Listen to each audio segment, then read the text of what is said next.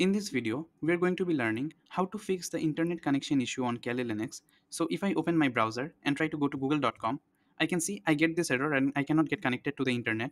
So in order to fix this issue, what will I do is open my terminal and first check that if I can ping google.com. So if I type ping google.com, I can see I get this error, which is temporary failure in name resolution. This error means that your DNS server is not configured properly, which is the reason why your IP address cannot be translated to the domain name. So if I ping 8.8.8.8, which is the IP address of the Google DNS server, I can see I get a reply, which means I have to now configure my DNS server. So to do that, I will type the command sudo space nano space /etc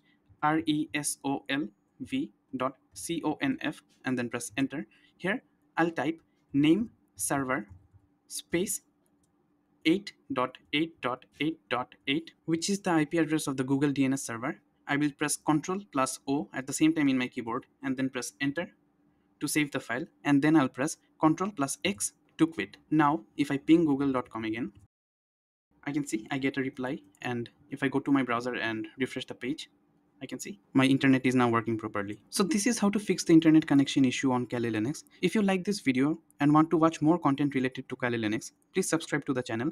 That is for the end of the video. Thank you so much for watching.